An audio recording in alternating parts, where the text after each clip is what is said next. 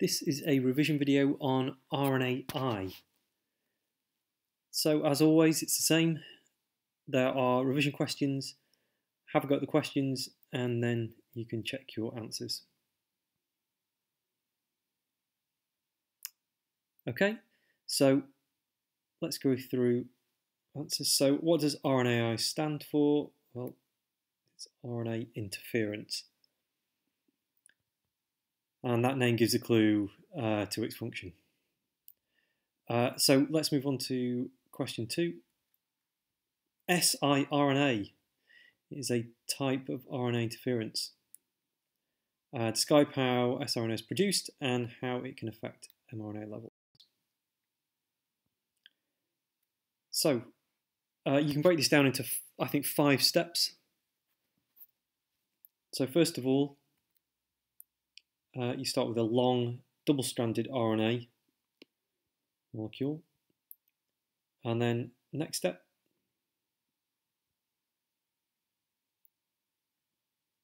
this is cut into double-stranded siRNA, so small interfering RNA, and that's normally around 21 to 23 nucleotides long, and that's done by an enzyme.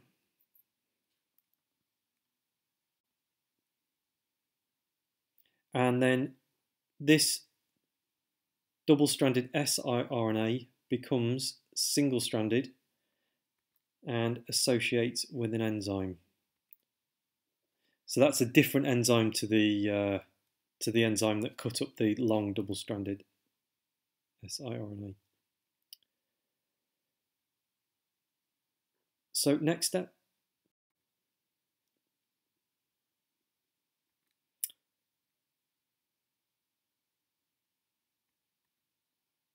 So that siRNA guides that enzyme to a specific target mRNA by complementary base pairing.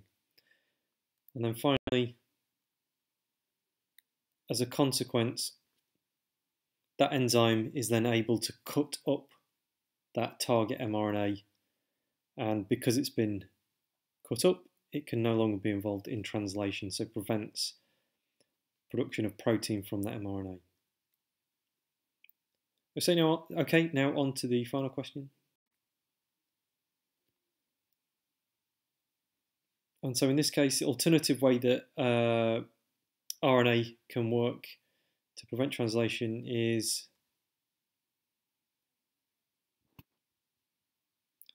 so simply just blocking ribosome binding and function or progression. And so, for instance, in this example, we've got a molecule of RNA. In this case, an example might be microRNA, so that's produced by animal cells to regulate mRNA expression and translation.